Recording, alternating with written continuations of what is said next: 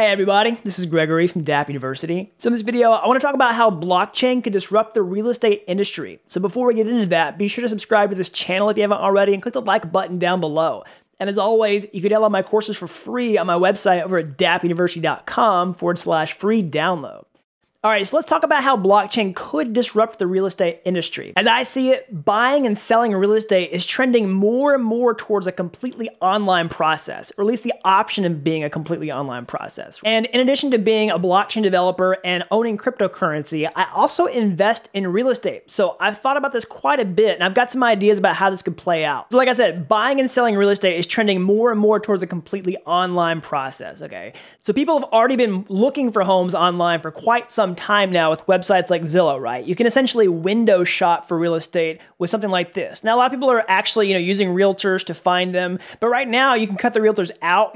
People can list their homes on Zillow and, people can go find them and you can do a for sale by owner transaction like that, right? Or now there's platforms that allow you to list your home online and they take a fee whenever it's purchased, right? Like Redfin is an example. So there are already people in this space that are trying to, bring this process fully online. And I see the trend moving harder and harder in that direction when I see news like this, where, real estate site Redfin has been testing a feature for buyers to bid for their homes online. And also their partnership with Remax that was, announced recently. In order to take this process fully online, you need to be able to list a home, find a home, and also sell the home, like facilitate the transaction. And that third piece is where blockchain could really ease a lot of friction to making this process work online, okay? So let's talk about that. There's a few different ways that blockchain can facilitate the home buying process online, okay? The first one is actually transferring ownership of the house, and the second one is, the actual payment for the house itself. So let's talk about the first piece. Right? If you've ever purchased real estate before, you have to do a closing, right? There's this event that essentially you go to, you sign a bunch of papers, you usually meet with your agents there, you might have a title attorney or something like that, somewhere where you go to a closing. It's a very involved process. It's kind of boring. It's kind of freaks people out, it's thick books of contracts, and you can automate away a lot of this with blockchain, right? So when you go sign the documents, right, you have to give an ID, you have to sign a bunch of stuff. And there are public records, right, that have to be dealt with. And these, are typically dealt with by an attorney, and they, sign some stuff, and there's like a notary. Okay, this is a lot of stuff that has to happen, and all this could be represented digitally and automated away, right? So a couple of things need to be digitized, okay? The first one is the actual, deed to the house or the title or just the ownership document that says this person owns this home. And this could be represented on the blockchain. And the other part is,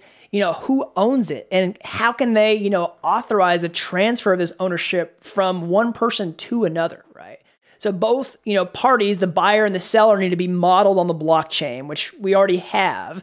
And we need to be able to just transfer the ownership. And we can authorize this process with a digital signature that would be cryptographically secured by the blockchain. So the other part that blockchain can really solve is paying for the home, all right? Now, we already have cryptocurrency, so that's an obvious way. If you wanted to buy a home, outright, you could just pay for it completely with cryptocurrency, using a smart contract, right? You could have a smart contract that facilitates the purchase of a home, and basically whenever you put enough money in it, then the ownership gets transferred to you once we've been able to digitally, represent the ownership of the house, right? Okay, so part of this, though, is that most people get loans whenever they buy houses. Most people don't buy them in cash. You could have a smart contract that models the terms of the loan, right? It could also ensure that there's collateral for the loan. It can ensure that there's actually funds to back the loan up and things like that. It could get really complex, and we could solve a lot of those types of problems digitally with smart contracts as well on the blockchain.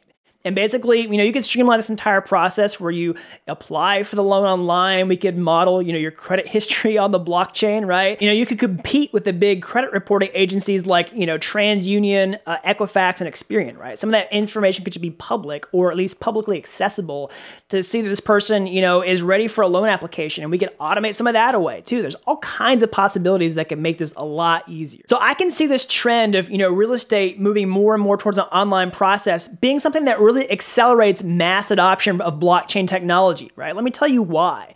Because consumers are begging to buy more and more things online, all right? Or at least the option to buy them online. We can see that, with bigger purchases nowadays, like if you look at a website like Carvana, right? That's Carvana's business model. They bring a car to you. You just look for them online. They bring it to you. You get to test drive it. So why are they asking for this kind of stuff? Well, Carvana solves a lot of problems that people don't like about the car purchasing process, right? You don't have to deal with a car salesman. You don't have to go anywhere. And it's just easier, right? It just saves you time. And there's going to be incentives for people to purchase their home this way too, right? From a buyer side in real estate, you might not want to deal with a pushy realtor who upsells you on a property that's out of your price range, right? You might just not want to deal with a realtor at all for lots of reasons. There might be incentive for you to buy on a platform that has a fee that's a little lower than what the realtor cost is, and that's going to reduce the price of your home. You know, you don't have to maybe necessarily go to a showing with a realtor, just like breathing down your neck and watching over your shoulder as you're walking through a house, right? You might be able to just like go at a certain time where the locks automatically open on the house and you get to go in and look at it at your own speed and just like examine the house yourself, right? And you also might not want to go to that laborious closing that I talked about earlier that really freaks a lot of people out. They have to go and feel like they're signing their life away and go to this huge event and book time in their schedule. That can all happen online. You can do it on your own time. You can do it at night. You don't have to do it during business hours. You could just, you know, sign something digitally and, you know, just complete the transaction and it just happens in the background. You don't have to be somewhere. And there's lots of incentive from the seller side too. It could be a lot easier just to list your home with one of these platforms, right? You might be able to keep more of your home sale amount if the percentage is smaller than what, you know, these realtors charge. A lot of times you cost like 6% of your home sale price to sell a home, right? You might be able to reduce that amount by using a platform like this. And also you don't have to go to one of these crazy closings that other people do whenever they sell property. You know, I think that's where this trend is headed. You know, companies like Zillow and Redfin and others like I talked about are moving more and more that direction. I could see them, you know, using similar tactics to other companies like Uber and Lyft, right? Where they basically start their company, they crowdsource all of their, you know, employees essentially, and then eventually they try to automate their jobs away with, you know, self-driving vehicles if we ever get there, right? So I could see a similar kind of thing happening with real estate where, you know, we allow you to search for homes online, sell your home online, and maybe there's still realtors in the process and, you know, people who do the closings and all that kind of stuff and financing, but maybe we eventually automate all of that away to where it all happens with the blockchain. And also, I think this is a really good example of what mass adoption will look like in blockchain, right? There's a lot of people that think that mass adoption is going to look like these, you know, fully decentralized applications where everything is like trustless and secure. We don't have web servers anymore, and it's this crazy blockchain, you know, ecosystem, right? And I think that actually can happen, but I think that will probably be a smaller niche use case where, you know, consumers demand that kind of thing. I think for mass adoption to happen though, consumers won't want necessarily all of those things to be completely decentralized, only the parts we actually care about. And I think, you know, this is a good example of how that would work for real estate, right? You know, listing your home and selling your home, you know, basically listing it and finding a buyer could work really well with our current models, but actually transferring, you know, the ownership of the house and paying for it might be a part that the blockchain is really good at solving, and that can get incorporated into one of these major players like Zillow or Redfin or something like that, and that would really accelerate blockchain mass adoption, and that's what I think mass adoption could look like, or at least one example of it. And if a company like Zillow incorporated this technology into their platform, I mean, you would see blockchain use skyrocket, right? And probably what's more likely to happen is a smaller company goes and solves this problem and gets it working, and then one of these bigger companies acquires them and just, you know, takes their solution and plugs it into their system, and then we see, you know, massive adoption of blockchain by, you know, lots of consumers. So that's how I think blockchain could disrupt the real estate industry. Hope y'all like this video. Again, subscribe to the channel if you haven't already. Click the like button down below.